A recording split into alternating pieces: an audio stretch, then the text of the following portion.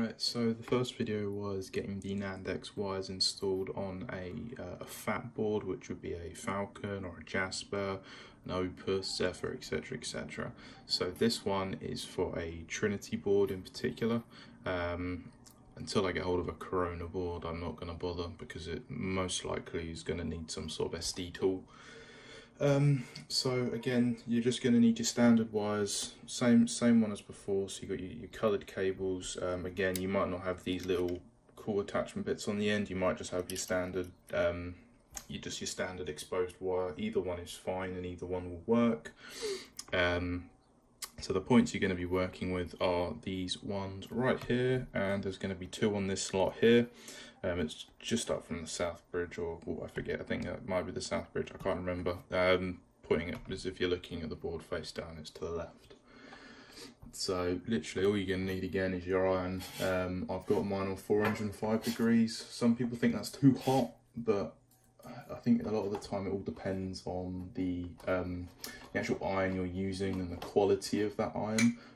My previous iron I had was a cheap eBay jobby, which was utter crap, and I would have it at like 360, I think, or 380, and it would burn points pretty much instantly.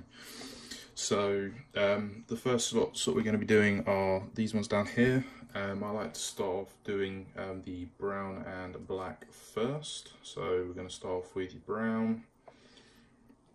What we are going to do actually before we do that, I would just quickly go over these points and just tin them up a bit.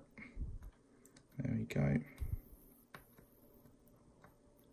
You only really need to tin the ones that you're going to be doing, so in theory it's going to be these 5.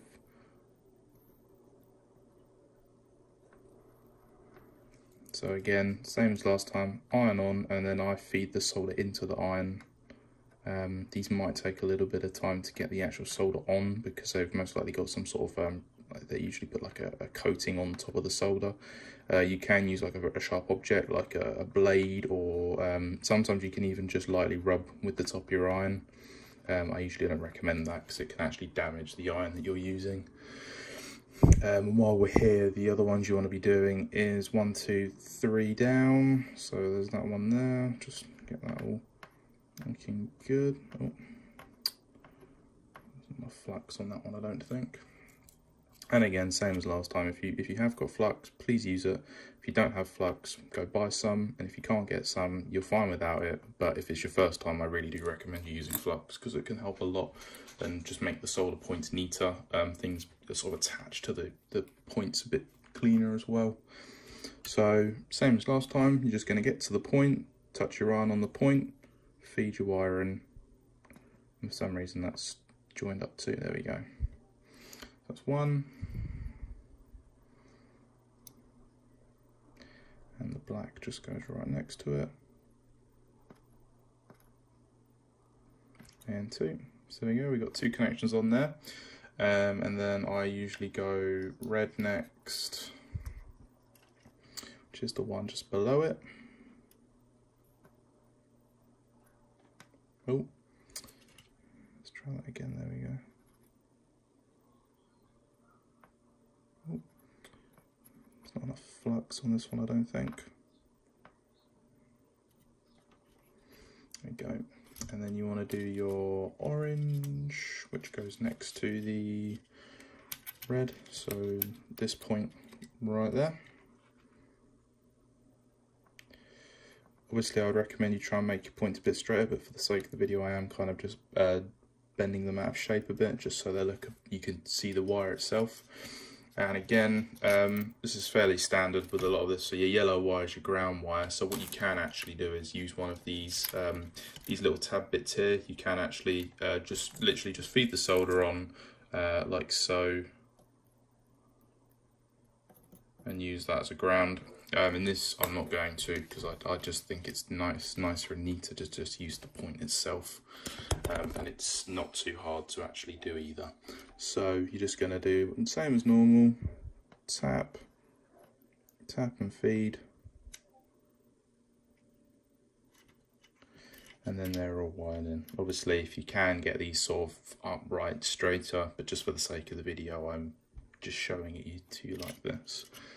And then the next ones you want to do are your green and your blue. So I do the green furthest away first. So you're just going to tap and hold.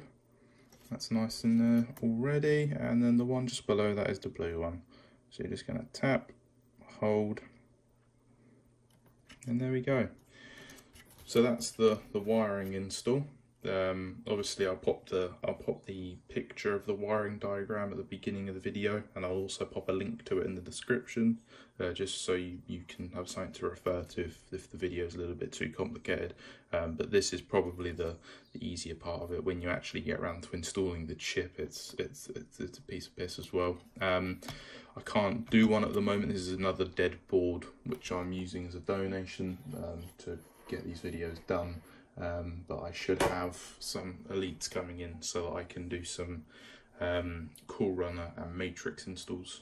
Fairly much the same, it's just the way that the wires are used, and sometimes the wiring can be slightly different in terms of the way you route it.